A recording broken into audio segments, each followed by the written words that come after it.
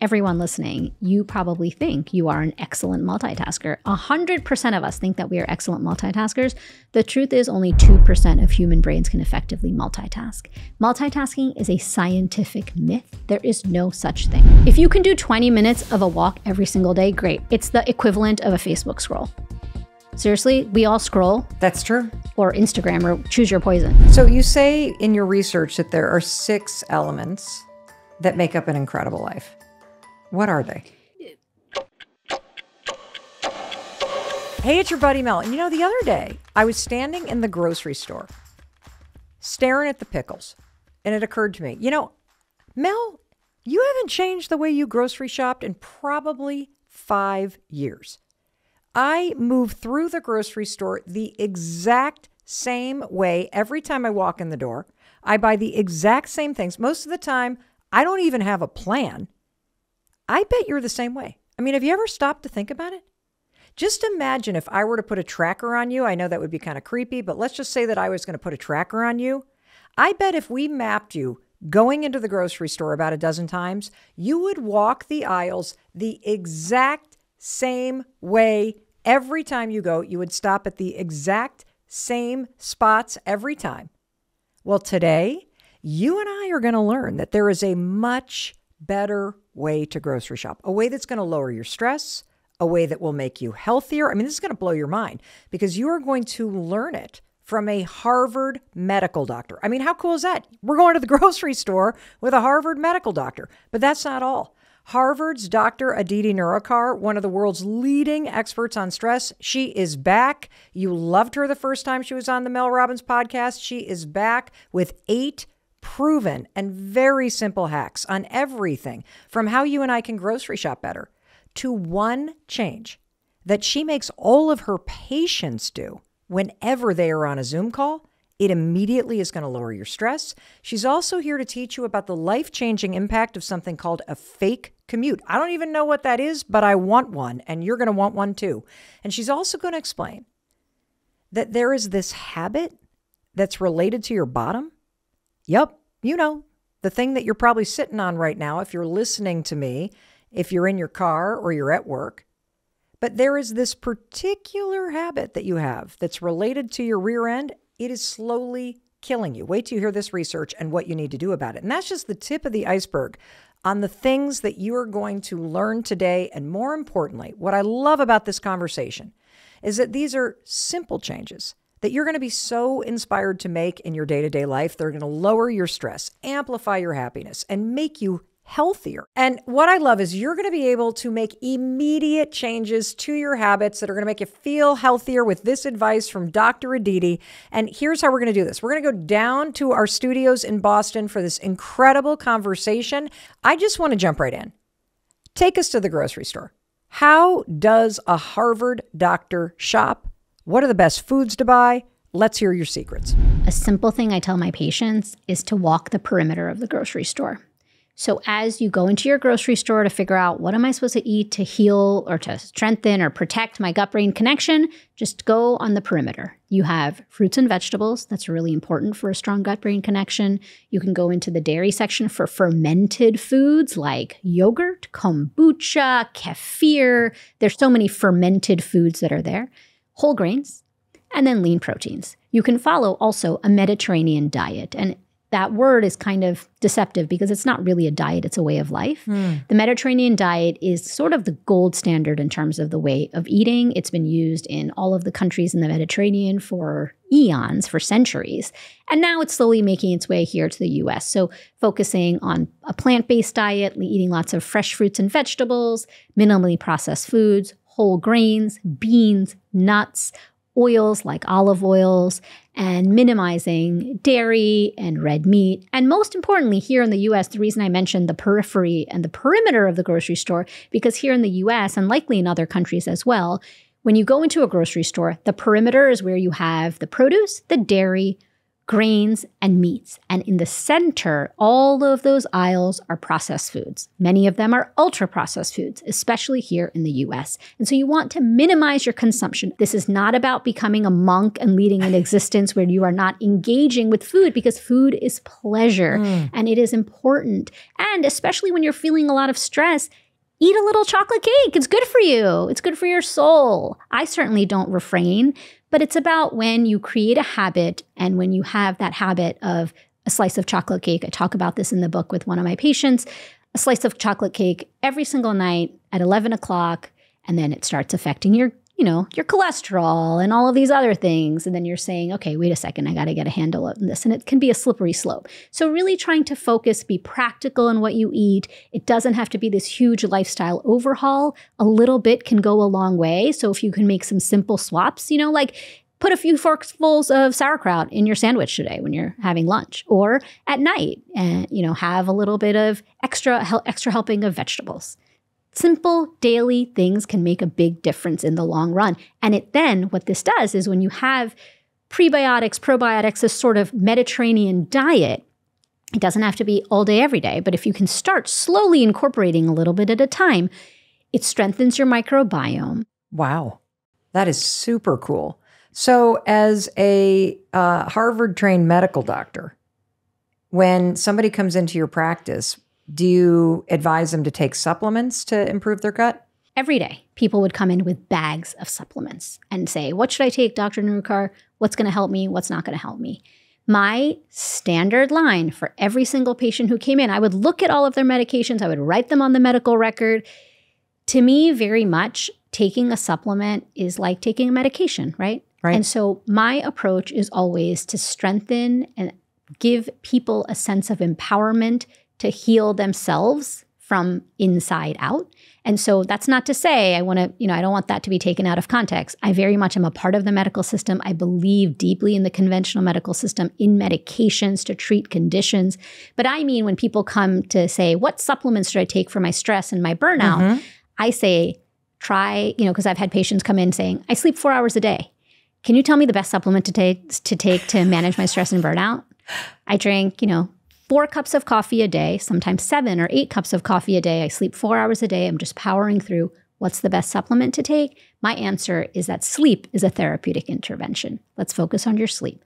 Let's decrease your caffeine intake. Let's get you moving a little bit. These are the supplements that I want to really instill in people rather than popping a pill. I fucking love that answer. And you know what else I'm thinking about is the fact that we kind of just roll our eyes, or we don't.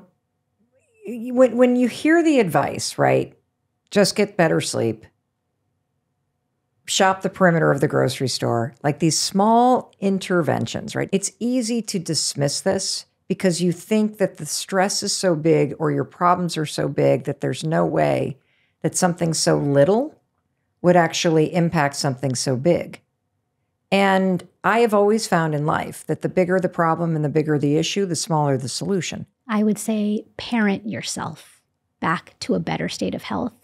You know that if you are a parent listening, or if you think about how your own parents were, maybe that's not the best example because you might not have had great parents, but you know what it means to be a good parent, right? Like a good bedtime, protecting sleep, minimizing screen time, eating good food, a little bit of exercise every day. There are things that we tell our children all the time. If you don't have kids, you have nephews and nieces. There are things that you know will help them. Of course, the adult brain is different than the child's brain, but the adult brain is developing as well because of the principles of neuroplasticity. Your brain is a muscle and it responds to external stimulation and external influences. Even today, I've had patients who've been 80 years old and made behavior change, and that has made all the difference in their stress and burnout. So these small little things actively influence the brain because of neuroplasticity and can change and rewire your brain for less stress and burnout. How does sitting all day impact your stress? As you may have heard in pop culture, sitting is the new smoking.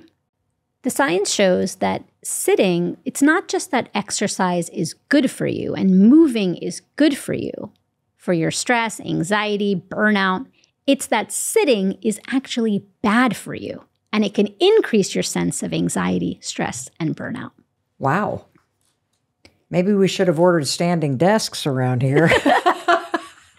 Thank God we're only in here two days a week. And of course you want to sit. And, for me, when I can never use a standing desk, I can't think right. I need to sit down and do my work and have my deep thinking. I wanted to share a couple of pretty alarming statistics about sitting.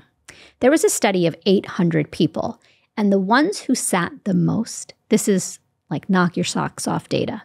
The people who sat the most had a 112% higher risk of diabetes, 147% higher risk of heart disease, a 90% higher risk of death from heart disease, and a 50% higher risk from death overall. All to say that sitting is actually bad for our health, our well-being, and, as it turns out, your stress and burnout. How does sitting trigger stress? The mechanisms of action aren't entirely clear, but the data suggests that when you are sitting for prolonged lengths of time, you're stewing in your own emotions, so to speak. And so it's that getting up and moving creates a whole cascade of positive biological changes to your brain and your body. And when you're sitting for long periods of time, that doesn't happen. It also has a cardiovascular benefit, or rather, it's detrimental to your cardiovascular health to just sit, because a body is meant to move. Your body is the greatest machine. And so use that machine to do what it's meant to do. It doesn't have to be, you don't have to become an Olympian, but certainly getting up and moving a little bit every day, even if it means 5 minutes between your Zoom meetings, get up, take a walk, stretch, sitting for prolonged periods of time. Because think about it. We sit all day at work, you sit all day at work, and then you sit in a car going back home, and then you sit on your sofa all day. So the human body hasn't been designed to just sit all day. We are meant to move and move our bodies. As a doctor, what do you recommend? My watch has that stand-up thing. I love it. I don't realize how much time will go by. And it's like, oh, I haven't stood in 2 hours? Holy cow. I love that. I would say there isn't necessarily a prescription, like a dose relationship for sitting and when to stand up. And what's the dose of standing and sitting? Just do it when you can. You have a 2-hour meeting, can't stand up right after that 2-hour meeting. Instead of sitting on your Slack channel and responding to emails or doing all of those things, get up and walk around.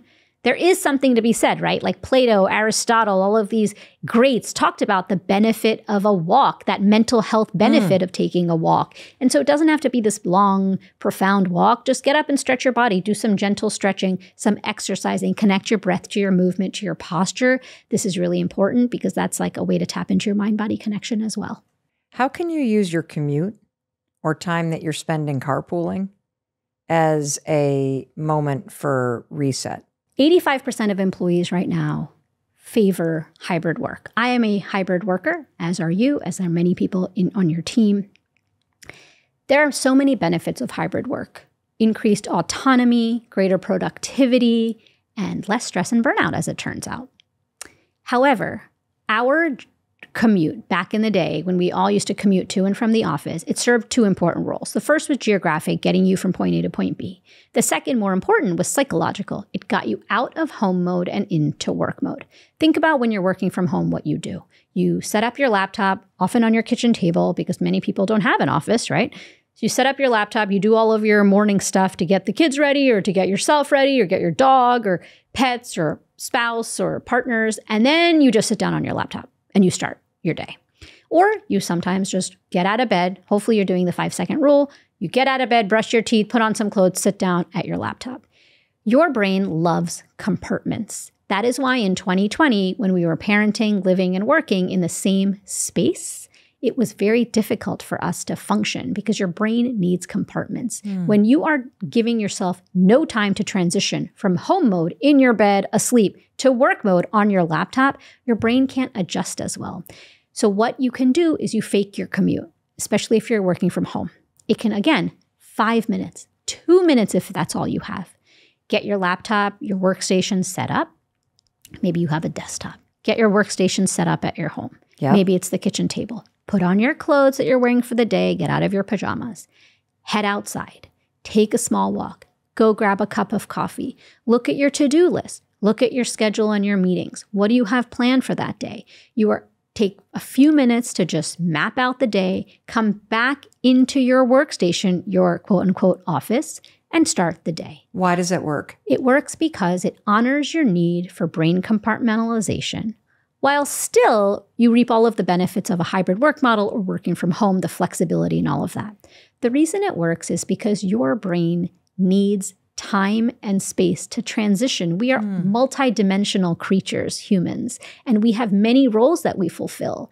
And we have to honor all of those roles and each of those roles. And this fake commute allows us to honor all of those roles, but also honor ourselves in the process. And it gives you time and space to transition out of home mode and into work mode. And it's that buffer and reset you need. And if you can, try to bookend it. So at the end of your day, instead of finishing up that last meeting and rushing to daycare or rushing to get dinner ready, a lot of times what we're doing throughout the day when we're working from home, we'll say like, oh, I'm going to do the laundry and I'm going to do this at the same time and I'm going to do that at the same time because I'm home, might as well unload the dishwasher or load the dishwasher. Yeah. Instead, when you create that fake commute, bookend it day and evening, it creates a little bit more structure and it gives your brain a reset. That is brilliant. And it makes so much sense. Like I sit here and I'm thinking, but I'm trying to cram it all in and I get my exercise in and now I'm running late, my first Zoom meeting. So I'm just going to leave my exercise clothes on and pull my hair up in a ponytail. And then I never actually pull out of that mode. And so this, based on how you explained it and the science and what your brain needs, seems like the perfect solution. Again, free. Anybody can do it. It'll take you 2 minutes and it will help you manage your stress. I love this. I'm curious, since you were talking about hybrid, what's your recommendation about video calls and stress? Like, is there any research or anything that you teach audiences when you're talking about like how to be on a Zoom? And I ask that because I've seen lots of recommendations about turning your camera off. And so I just wondered if you had anything specific. It is a real entity. So during the pandemic particularly, there was an entity called Zoom dysmorphia. We don't ever look at ourselves that much during the day, right? And so when you are on a Zoom, you are looking at yourself. And so there was this uptick of people who were not feeling very good about how they appeared and how they looked because they kept looking at their faces. If it makes sense for you, shut off your camera if you can. If you need to be on, be on. My rule of thumb right now is that like just showing up is enough. You're on audio, great. You're present, great. I don't do anything else when I'm on the call, but I will often say, hey, do you mind if I'm just going to shut off my camera? And I cannot tell you, I am met with such enthusiasm. Do you mind if I shut mine off too? No, let's just have a conversation. Or do you want to just talk on the phone? That would be great. So people welcome that. We all have Zoom fatigue. It's a real entity. It's not like laughable, like, oh, you don't have Zoom fatigue. Of course you do. Your brain is not wired to look at yourself all day, every day. There's something very unnatural about that. So it has been shown to have ramifications, mental health ramifications in terms of how you look. But if you want to shut off your camera and you feel more empowered and you feel like you'll get your work done better or you'll engage better by shutting it off, shut it off. More power to you. Talk to me about multitasking. So in that day of working from home, you do the fake commute morning. Hopefully you do it in the evening, but maybe you just do it once a day. Morning is more important than the evening. And in the day, if you are feeling like you are multitasking, or during your work day, you are multitasking, it's the way of the modern world. You have your Slack channel going, you have emails, you're doing your meetings. The thing about multitasking is even though we think it is a badge of honor, and, we pride ourselves on being multitaskers, right? Like everyone listening, you probably think you are an excellent multitasker. 100% of us think that we are excellent multitaskers. The truth is only 2% of human brains can effectively multitask. Multitasking is a scientific myth. It is a misnomer. There is no such thing. When you are multitasking, what you are effectively doing is task switching, doing two separate tasks in rapid succession. And your brain is wired to do one thing at a time. The thing with multitasking is that it weakens your memory, your cognition. It decreases your productivity, ironically. It also weakens your ability to solve complex problems by weakening your prefrontal cortex. We talked about that area that is very important for our brain and for adulting, right? We cannot afford to multitask. The world is filled with complex problems that urgently need solving. So the antidote to multitasking is monotasking. Monotasking is doing one thing at a time. Now, everyone will say, people say this to me all the time. I mean, come on. It's like totally unrealistic. I can't even bring that science into my life. Monotasking, like non-starter. You can bring in the science of monotasking by practicing something called time blocking. You've talked about it before as well.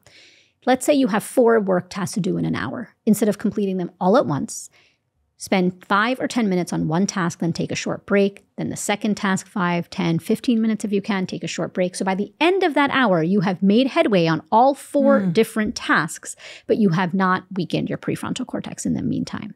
The other important thing to note is that those brain breaks, we talked about the breaks. Instead of mindlessly scrolling, what do you want to do in those short breaks? Go for a walk, stretch, try some of the breathing exercises, be mindful and present during the breaks. In fact, a very fascinating study recently showed, they compared the brain scans of 2 groups of people and found that one group that took no breaks, and they looked at their stress at the end, and then a group which took incremental 10-minute breaks. And the group that took breaks at the end of the day had decreased stress, better cognitive function, memory, attention, and more engagement. And the researchers themselves, they said these short breaks were a reset for the brain from cumulative stress. So if you think, oh my God, what's a 10-minute break going to even do for me? Like I'm so up a creek right now with my stress and burnout, try it. The science shows that taking these short breaks can help reset your stress. It gets you into that Goldilocks zone of productivity. It helps you with multitasking and gets your prefrontal cortex feeling strong again. It's all kind of connected, Mel. You know, at the end of the day, it's all just one connected piece of tapestry here when we're talking about stress and burnout. As a doctor at Harvard, what do you do for exercise and movement? 25 years ago, I was a stressed patient looking for answers. And that is why that's my villain origin story of how I became a doctor with an expertise in stress, is because I was a stress patient looking for answers. I found my way out of the stress struggle, put on my scientist hat. I had gone to see a doctor, and my doctor had said, you know, go get a massage and just relax. Just try to relax more. So I was like, okay, I'll get a massage. I'll have dinner with friends. I'll go retail therapy, all the things that didn't work. And so when I put on my scientist hat and I started looking and doing the research is when I really found out, okay, this is how stress impacts the brain and the body. And this is how I'm going to find my way out of stress. Movement was one. And then when I came out of that, I said I wanted to be the doctor that I needed during that difficult time. So that's my origin story. I mentioned that because movement was not something I did every single day. I was working 80 hours a week, and I don't know, I was running from one patient room to the other. I thought that was movement enough. And so what I did during that time, I was acutely stressed. I was so depleted and running on fumes, Mel. I was erratic in my food intake, my sleep, seeing death and dying on a daily basis. Self-care and burnout or even stress was not in my lexicon. It was not in my vocabulary. When I was training in my medical training, my motto, how I was trained, was pressure makes diamonds. Someone sat a whole group of medical students down in our first year or second year of medical training and said, I just want you guys to know what you're about to go through. Pressure makes diamonds. So I was like, hey, diamond in the making, bring it on. And then my diamond cracked. So when I discovered all of the science around why movement is important, and exercise is like the dreaded E word, no one likes to talk about it. So we can talk about movement, we can talk about exercise. That to answer your question, it has changed. When I was a stressed patient or a medical resident working 80 hours a week, and I was running on fumes and so depleted, I focused on gentle therapeutic movement. So I went to a yoga class several times a week. That was my gateway I went to a couple of yoga classes. So just to say that doctors are socialized to play small. We don't share our own personal stories because we focus on the patient. So writing the 5 resets and sharing my personal story, I have to tell you, Mel, I might start crying, but you were an inspiration for sharing that story because you share so much of your own personal stuff to help people. And I knew that the only way that people would relate to me is if I told them the truth and not, I'm just doing this for my patients. It's because, no, I was a patient. I struggled with my stress and burnout. And that's when I became the doctor I needed during that difficult time. And so your story and your example was like a leading, sort of like a lighthouse that guided me. Well, I'm thrilled that you shared your story because you clearly are the doctor we all need. Thank you. And so during that really difficult time, I focused on a couple of days a week of yoga, gentle stretching, nothing much, and a few walks. So I used to walk every single day, even if it's 5 or 10 minutes. Again, you might say, what's a walk going to do? It's going to do nothing, because it's not about the promise of physical fitness. This is the promise of mental fitness. And so a little bit of a daily walk. And the reason I walked every single day when I was a stressed patient, and why I suggest when people are feeling that acute sense of stress to walk is every single day, is because it avoids decision fatigue. If you say to yourself when you're deeply stressed, I'm going to go to the gym 3 times a week for an hour-long class, okay?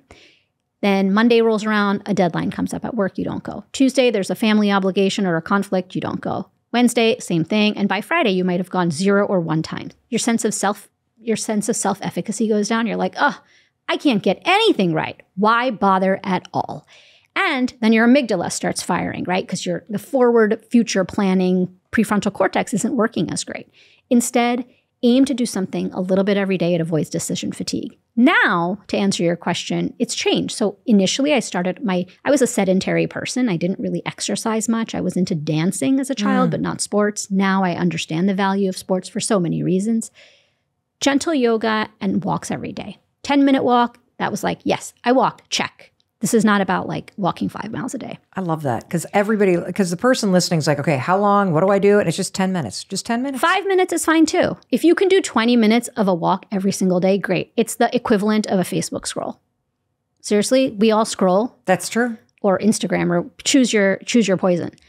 It's the equivalent of a scroll. Opt out of a scroll and go for a walk instead. Do it in between your meetings if you can. 5-10 minutes every single day. It's that inertia that sometimes it feels like you're wading through molasses when you're feeling stressed, of like lacing up your sneakers and going outside. And if you say, oh, I'm going to do this for 45 minutes, forget it. You're never doing it. But if you say, oh, 5 minutes, I can do that. It's about closing that gap between where you are and where you'd like to be. And so 5 minutes. So then now what I do, because I am of a certain age, I focus on resistance training. I aim to exercise 30 minutes every single day. Does that happen every single day? No, but I probably get in 4 to 5 days of exercise. And that includes walking, or if I do a 40-minute walk one day, I won't do resistance training, but I do some form of movement every day. So now I focus on resistance training and balance, because for me, I've been very into fitness over the past several decades, as you have. And endurance, flexibility, and strength, right? Those were my 3 things that I was like, okay, that's what I'm going to be focusing on. But I realized I got on a balance board like 2 months ago and I was like falling off. It was crazy. And I'm like, what happened to my core strength? I thought it was great. It was comical. And so every day I get on that little board. I have one. It's a wooden board. I stand on it when I'm taking a work call, when I'm taking a meeting, and I just incorporate it into my day because it's hard to exercise. When you are feeling a sense of stress, lacing up those sneakers and doing something and moving your body feels like wading through molasses. And you have to make it easy, easier than you even think. You have to say, what is this even going to do? Fine, I'll do it anyway. A lot of the way I describe it to patients, so I really focused on behavior change and the psychology of habit formation when you're talking about how to get people to engage in positive behaviors. Mm-hmm. You are a master of this. It is about making things small and tangible and decreasing the barriers to taking that step. So fine, you don't want to put on your sneakers, take a walk up and down your hallway in your house. Walk up and down a set of stairs. Research has showed that in fact, to decrease, there was a study that was done that ultra short bursts of activity, 1 to 2 minutes. So walking up a set of stairs or going to, parking far away when you're going to the grocery store. We all look for parking really close to the entrance. Park far away. Take a walk up to the grocery store. Run for the bus or walk quickly to go get the bus or the subway. These they're called ultra short bursts of activity, can decrease your risk of dying from cancer by 40%. Wow. You heard the doctor. Get your walk on every day. 10 minutes, that's all she's saying, and it's going to lower your stress. Another thing you can do as you're walking is think of it, you don't have to think about it this way, but I used to, I hated to meditate. And when you're feeling a sense of stress, the last thing you want to do is get into your head. But in fact, when you are feeling stressed, it's so important, right? To get out of your head and into your body. So people would initially recommend meditation, it was so foreign to me at the time. Now I've been meditating for 25 years, but at the time it was so foreign to me. So what I did is movement meditation. I would walk for 5 minutes or 10 minutes every single day. It was like part of my day. I would park my car after a 30-hour shift, and instead of walking directly into my building in Philadelphia, I would take the long way, the scenic route, and I would time myself. I did it first. I did 2 minutes. It felt good. I was like, oh, that feels good. I'm going to do it again for a little longer. So every day it built up and up, and you focus on your feet on the floor as you're walking. Your feet have 30 bones and 100 muscles. And so as you are walking, it's a grounding force. And so you walk, you breathe, you think about your day, and over time that walk could increase. You can also say, oh, I now have that sense of daily movement. I've made it into a habit. Then you can add your gym sessions. No one has ever, the thing that bothers me about exercise so much is the fitness industry. While I love fitness for myself, none of my patients have ever been propelled or fueled by the promise of cosmetics. So taut bellies or biceps, that doesn't appeal to someone who is feeling a sense of stress and burnout. But if I say, because even me, when I was working as a resident, 80 hours a week, I had a state-of-the-art gym in my building, Mel. It was in the basement. I walked in. I knew I was a doctor. I knew that exercise was important. It was a gym in my building. I walked into the basement, into the gym, opened the door, saw the mirrors everywhere, the crazy machines, the blasting techno music, turned around, walked right back out. Never went in there again. I so relate to that story. And I was also thinking that it's not that motivating either, because if I'm that stressed out, I'm not thinking about being in a bathing suit. I'm not thinking about going to a party. I'm literally thinking about how the hell I'm going to get through my day. And so I love that you pointed that out, because the promise of a 10-minute walk outside is that you can do it. It immediately makes you feel better. It's a way to engage in moving meditation. It also gives you a sense of control back and agency, because you're seeing yourself follow through on something that you know is going to make you feel slightly better. There are medical benefits to doing it. And as we're learning over and over and over from you, that you are sending a signal to your amygdala. Reset. I'm in control. I'm going to take a deep breath and take myself on a walk, and I'm going to put myself back in control. And that's how I'm going to manage my stress. Fantastic. Dr. Aditi, I know I've said it before, but I just love all of the wisdom and the science and the tips that we can put to use immediately. There are so many people that I'm going to share this with. And as you're listening, please share this episode, because it will really make a difference in someone else's life. And it's a simple way to say, I really care about you. And you can send them Dr. Aditi to help. Alrighty, we're going to take a quick pause, hear a word from our sponsors. We will be waiting for you with more tips, more wisdom, more science after a short break. So stay with us. Hey, it's your friend Mel. And because you're here with me on YouTube, I took out my own ad because I wanted to say one thing. First of all, hit subscribe, because that really helps support this channel, helps me bring you free videos. Second, make sure you take advantage of this free workbook that I've created as a thank you to you for subscribing to this channel. This workbook is going to help you answer the single most important question you could answer in life, which is, what do you really want? It's a surprisingly hard question to answer, but now it's not. Because you have the science-backed approach that I use in my work, in my marriage, in my life, to help me get to the truth about what I actually want. This workbook uses science. It is free to you. You can get your hands on this puppy in just a minute. Click the link below, and it is yours as my thank you for being here and supporting this channel. Again, this is going to help you answer the question, what do you want? Because if you can't answer that question, there's no way you're going to get it. So use science and let me support you in answering the question and gaining the clarity and the courage that you need to figure out what your next move is. Alrighty, take advantage of this. melrobbins.com/what. Hit subscribe, and let's get back to the video. Mwah. Welcome back. It's your friend Mel, and I'm here with the amazing Dr. Aditi, and let's just jump right back into it. So Dr. Aditi, how long does it take for all these changes to become new habits? It doesn't happen overnight. It takes 8 weeks to build a habit. Understanding that it takes a little bit more time because you may fall off. Give yourself a solid 3 months to get there, and you will get there. The reason you have a most goal is because it is a concrete metric that you can measure for yourself. And it can be many things. I've had patients who've said all sorts of things. I want to feel healthy enough to take a bike ride through Europe. I want to run a marathon, lots of physical things, right? Okay. It doesn't have to be something external. It can be something internal. But I would say that framing it as a positive and say to yourself, I want my future self to be X, Y, and Z, fill in the blank. I want my future self to have better sleep.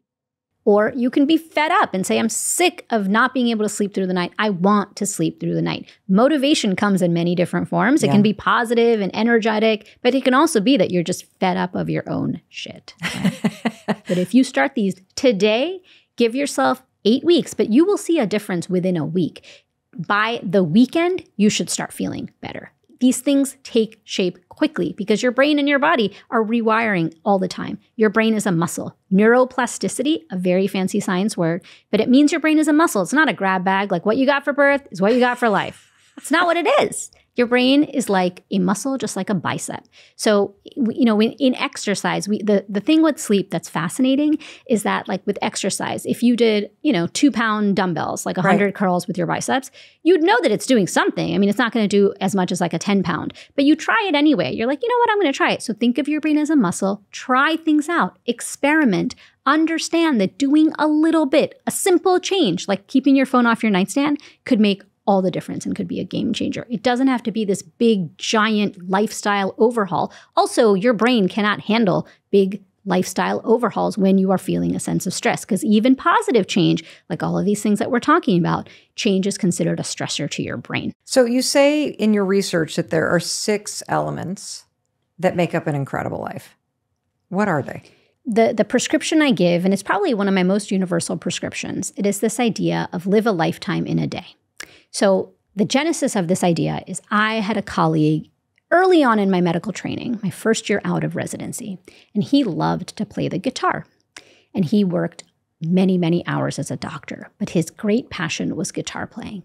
And he would say to me, it was a Thursday, and we were both signing charts. And he said, oh, I can't wait only 2 more days until I can play my guitar.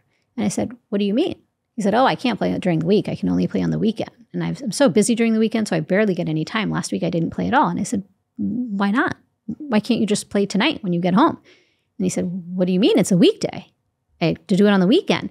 And so live a lifetime in a day is a direct response to that conversation, because I thought, why are you living for the weekends? Why don't you bring in all of the good stuff during the week? Play your guitar every day. I had another patient who used to say similar things to me about also, ironically, guitar playing.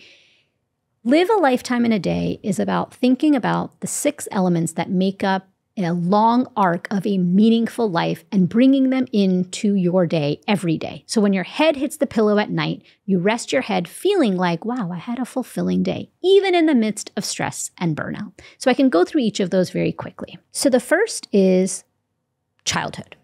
Can you do something today, even if it means 2 or 5 minutes, to embrace that sense of wonder and curiosity and play? Really live in that timelessness of the present moment. We call this a state of flow in science, and it does have a mental health benefit and a therapeutic benefit. So can you do something that creates a sense of childlike wonder? Play simply for play's sake. You're not getting a reward for it. No one's watching you. It's just bringing you joy. Next. Work. This one's an easy one. Yeah, we need to stop working, it sounds like. Can you engage? For us, it's a few hours. For others, it's less. Now, this doesn't have to be paid work. It can be unpaid work, but something that creates a feeling of meaning and purpose, a sense of accomplishment. Then, can you spend a little bit of time in vacation? Also an easy one. Enjoying and reveling. Again, we talked about, we haven't covered this. Enjoy, do what you do on vacation, right? Go outside. Just ponder. Let your brain ponder. Let your mind wander. There are lots of health benefits to that mind-wandering brain circuit. Next, spend time in community. Whether you have a family or your chosen family or your friends, that doesn't mean you have to be with them all day, or even, you don't have to be present with them, but check in with someone. Send a text message. Hop on a quick call. Just say, hey, just wanted to hear your voice. Connect with someone, because we know that has great mental health benefits. Loneliness is equal to smoking 15 cigarettes a day. Next, As much as you are engaging with community, spend a little time alone because we know that that fosters creativity. And finally, retirement. This one's my favorite. Spend a few minutes reflecting on your day, taking stock of your accomplishments. So when your head hits the pillow at night, you feel like, wow, I really did a lot.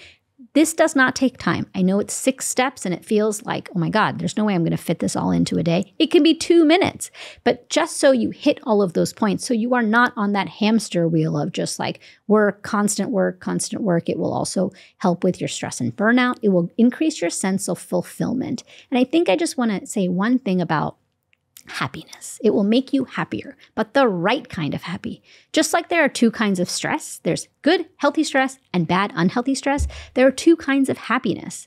One is hedonic happiness. This is really easy to understand. It's Netflix binges, fast, fancy cars, beautiful purses or designer clothes, all the bling. This is something that we really understand very well because we think, oh, if only we get all those things, then we'll be happy. That's hedonic happiness. Okay. The joy, pleasure. The second kind of happiness is eudaimonic happiness. Very long word, hard to say even for me.